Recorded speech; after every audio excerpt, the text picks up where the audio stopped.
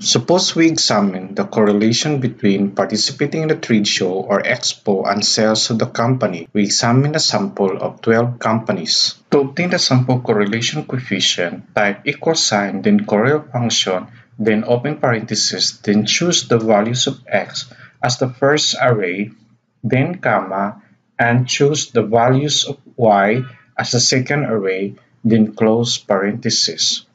We obtain a high sample correlation coefficient of 0.9819, which suggests that there's a strong linear relationship between variables x being trade show and y being the sales. Here is the scatter plot. Out from the scatter plot, we can obtain the regression line or line of best fit. The regression equation will be y is equal to 4.6172x plus 25.985. If we believe that this relationship obtained from a sample is not a result of coincidence or chance, we will likely use this regression line from a sample data for prediction or to model a linear relationship between variables in the population. But how can we judge that this is not a result of chance? The answer is to perform hypothesis tests of the significance of the correlation coefficient. What is hypothesis testing? Hypothesis testing is a process in statistics where we test the assumption about a population parameter.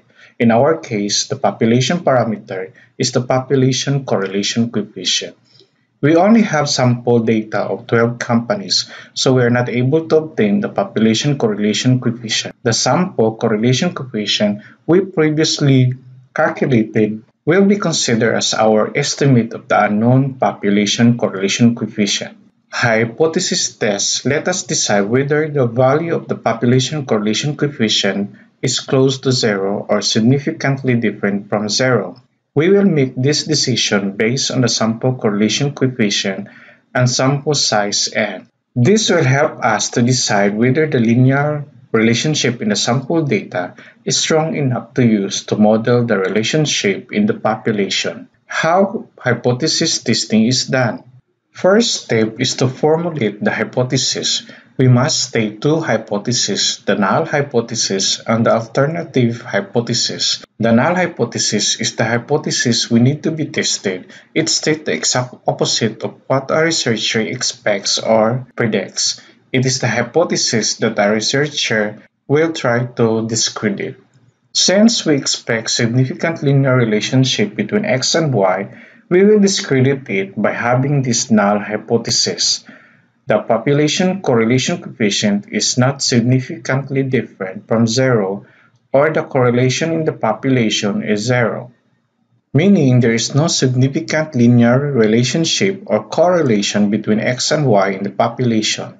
The alternative hypothesis is simply the opposite of the null hypothesis.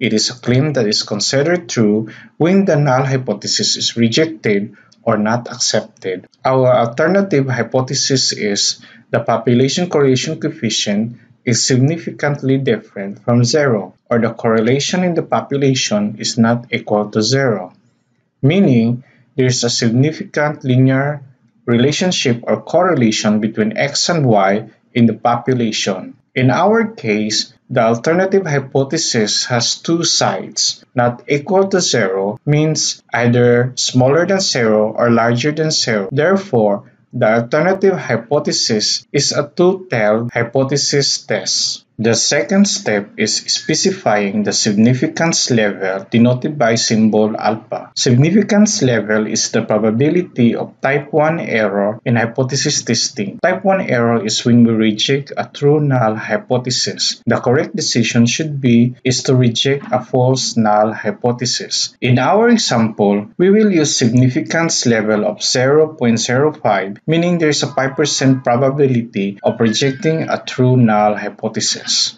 The third step is to calculate the test statistic. A test statistic is a value computed from a sample data which serves as our basis for deciding whether to reject or not to reject the null hypothesis. The formula for our test statistic, which is the t-value, is sample correlation coefficient r times square root of sample size n minus 2 divided by square root of 1 minus squared sample correlation coefficient r. These are the types of probability distributions for test statistics. The t-test has a t-distribution with the n-2 degrees of freedom if the null hypothesis is true. In our example, the t-value is computed as sample correlation coefficient of 0.91892 times square root of sample size n of 12 minus 2 divided by square root of 1 minus square root of sample correlation coefficient of 0.91892 equals 7.36703. The fourth step is stating a decision rule. We will compare the computed value of test statistic to rejection point or critical value in order for us to make a decision as to whether to reject the null hypothesis. Because the alternative hypothesis is a two-tailed hypothesis test, then we have two rejection points. One is negative and the other is positive. Remember that we have significance level of 0.05. For a two-tailed test, we will divide the significance level of 0.05 by 2, resulting to 0.025 probability for each tail in the distribution of the test statistic under the null. We will use the table of the student's t-distribution one-tail probabilities. Our sample size is 12 minus 2 equals 10 degrees of freedom. Look at the rows under 10 degrees of freedom, then look at the column under 0.025. Do not use column 0.05 because this is a two-tailed test.